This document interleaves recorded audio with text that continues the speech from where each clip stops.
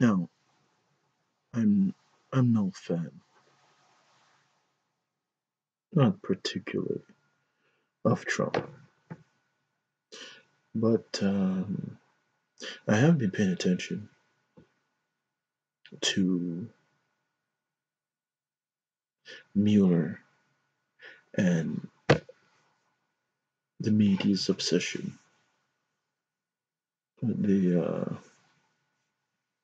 the investigation on Trump's campaign, and at first, obviously, to most individuals with brains,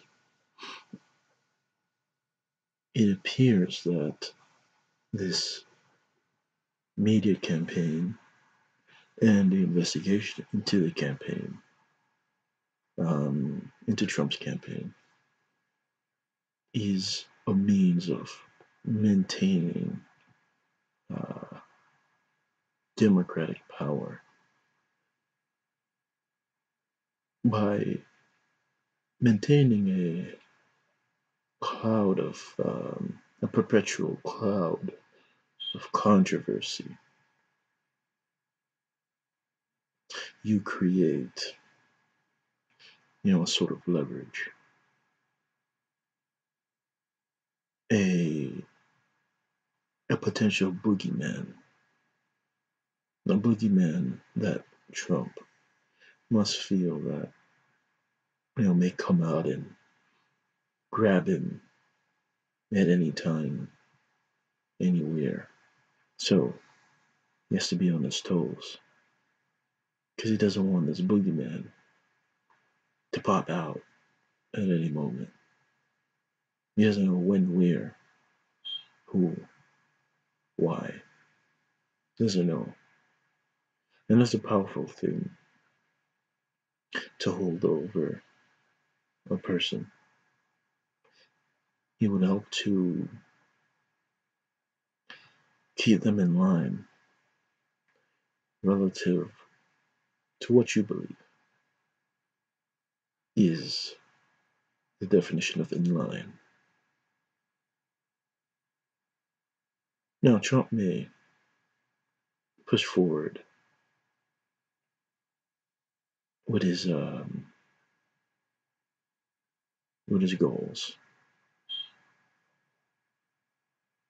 but that's something else because he can choose to ignore this cloud, but the intention behind the creation of this perpetual cloud of controversy is to create leverage, is to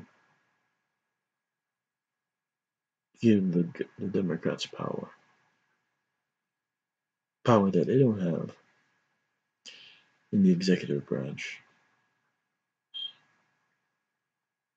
or in Congress or in the Senate. Now, I think that's cute. It's a cute little uh, cute little ploy. But what I wanted to say was that it would be good to keep this cloud, this perpetual cloud of controversy. It would be good to keep that present to avoid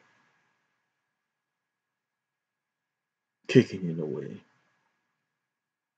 Because the cloud of perpetual controversy is a path, a route for hope, is a way of hope for the Democrats. It saps the need for real solutions. It saps the need for action.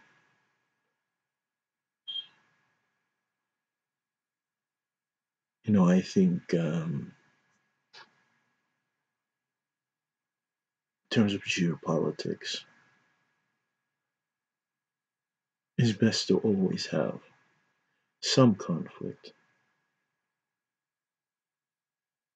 and you can win a war by allowing the enemy to invade. Allow them to invade. Allow them to take up arms against you.